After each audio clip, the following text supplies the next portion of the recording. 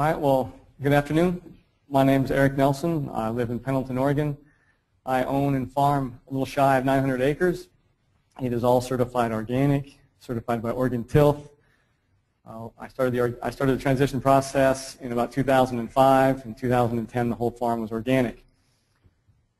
Pendleton is located in the northeast corner of the state of Oregon. We're about 200 miles east of Portland, 200 miles south of Spokane. A quick comment about the pictures. All the background pictures are from our farm, either crops, landscaping or crops. And you have to see my two daughters and a nephew in one of these pictures. So this is actually a picture of Mount Adams, which is about 100 to 130 miles to our west from our farm in the state of Washington. Our environment, we're dryland farming. It's summer fallow, winter wheat rotation.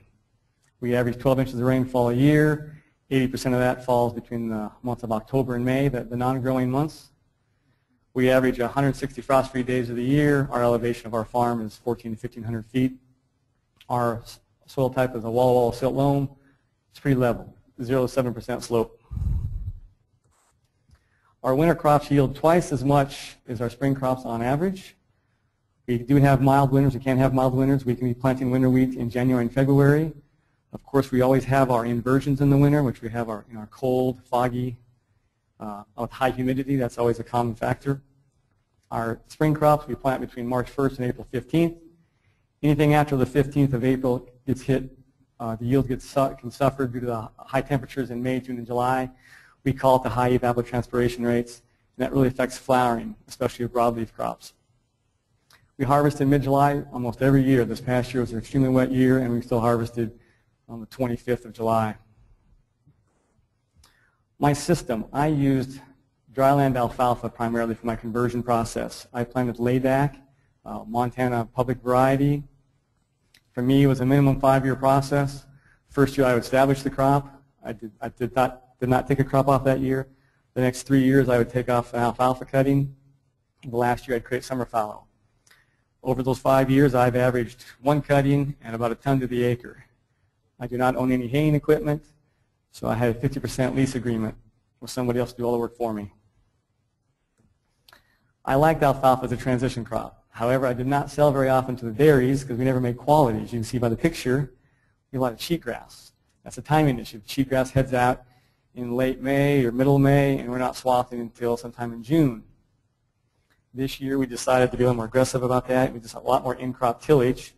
We use a rolling harrow. Then we also used a Danish tine, and so in about a 2-week period, we went over the field 4 times. We crisscrossed different directions.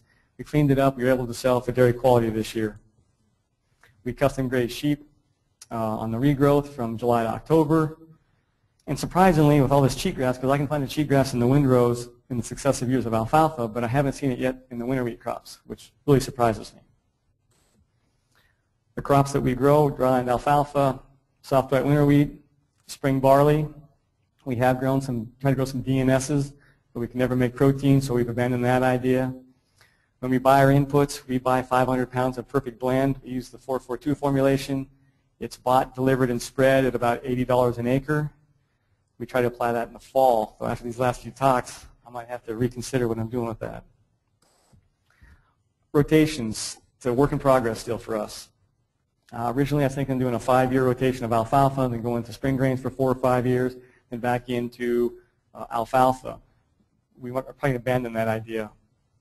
What we're doing now is in the fall of the year, after the alfalfa, we'll undercut it. We'll rip it first and undercut it, then we'll create summer fallow, and then we'll go into a 3-year rotation of a winter crop, a spring crop, and then a summer fallow.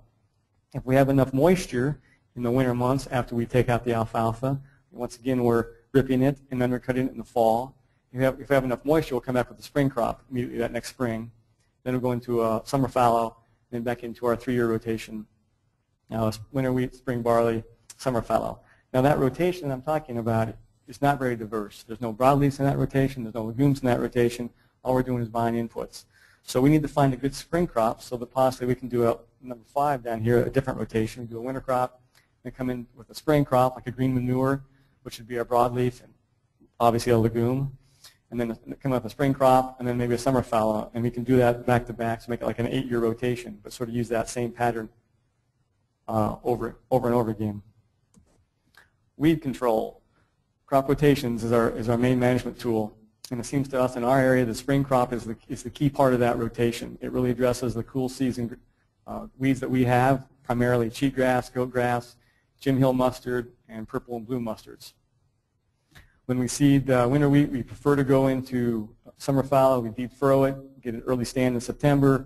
We seed a little bit heavier than normal, 1.5 times our normal rate. So usually we're seeding about a bushel to the acre. Now we're seeding at 90 pounds.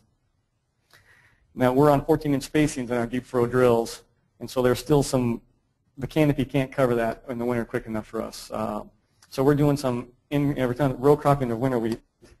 And I got this idea from Ian Burke and Dennis Pittman. Okay, there we go. At the Wazoo, Washington State University fields. The work. This was the whole part of my whole program right here. This was it, the climax. And so it's a 3-point hitch. Okay, it's made by Sunco, and it's called an AccuTrack, and it's got solenoids on it, basically hydraulics that will move the 3-point hitch based upon a ground sensor. Now you saw this earlier with was it Misha? I'm sorry, Christy. My bad. So she showed an example of that. But I saw this first a year and a half ago at the Boyd farm. They weren't able to demonstrate it. Ian and Dennis weren't able to demonstrate it. Did I want to demonstrate it? Exactly right. This doesn't kind of get my timing, is it? And what we're doing basically, there's a ground sensor, okay, and it follows the furrow. We're using heavy balls. They were using wands, but we're using a little heavier devices in the furrow, these deep furrow drills. And as the furrow moves, then the 3-point hitch moves, and we have built a toolbar that fits on this. And so we're basically row cropping winter wheat. Now, hopefully, at some point we won't have to do this because our rotations are such that there's no weeds there. But at this point in time, there are weeds, and so this is what we're trying. This is how we're trying to accomplish this. What we're going to hopefully see here is a springtime, this past spring. This past week, I was out in the field working this year's planted winter wheat. I can't remember how many days we had on that. It must have been 2 or 3 tiller at this point in time, and so it's an experiment, and we have no idea how it's going to turn out until next spring. Press on that. Yeah, do that.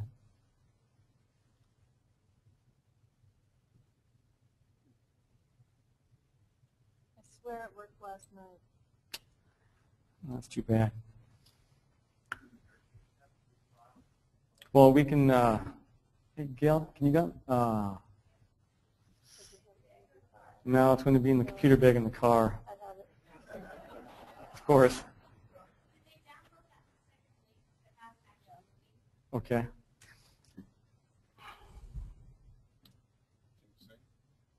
No, I cannot sing. I'm tone deaf. You wouldn't want me to sing, no. No. No. What else can I talk about? So we had to build a custom toolbar. We had to custom build the shanks. We're worried about throwing too much dirt onto the wheat. All right. Thank you, Lynn. So this is the spring. This is the toolbar that we had to custom build. It matches our drills, which are John Deere HZ split packers. This is blue mustard and purple mustard. Winter wheat. I planted the previous fall. Obviously, we should work this the previous fall, but we weren't set up to work it the previous fall. A better farmer than me would have taken this out, taken the insurance money, and planted a spring crop. But I wanted to find out what was going to happen. So here's the sensor on the ground. That's how that works. And so it's electronics sensor that goes to electronics on the 3-point hitch, which moves hydraulics back and forth. And if it works well, this is what it looks like. So we're row cropping winter wheat. Yeah, 9-inch, 14-inch spacings. That's a 9 inches right there. It's really shallow, so we don't throw very much dirt, and that's what we're using. This is what it looks like a month after. A lot of that stuff's reset, obviously, so we got to work on some different strategies there. But anecdotally, there is a difference. And we had a lot of rust this year, so scientifically, all of our yields were the same. So this is what it looks like before harvest, a month before harvest, 2 months after it being worked. So thanks to Ian and Dennis, that's row cropping winter wheat. Oh, I'm sorry. Oh, I'm not quite done, unfortunately. I just got started. That's right. So what's the next section is what's worked. Good fertility fall on alfalfa, cover crops, and our inputs. We have a rotation with Oregon State University that's worked very well in terms of controlling weeds. It's a spring wheat, spring barley, spring cover crop rotation. This is it. This is the picture in the background. That's this year's spring crop. It's a soft white spring wheat, pretty clean. In the transition phase, we like spring cropping. Fall tillage. We like to do fall tillage. It makes our spring load less. And even if there's nothing growing out in the field, we can see a difference come the following spring if we do tillage or don't do tillage. So we do like fall tillage. Marketing and networking.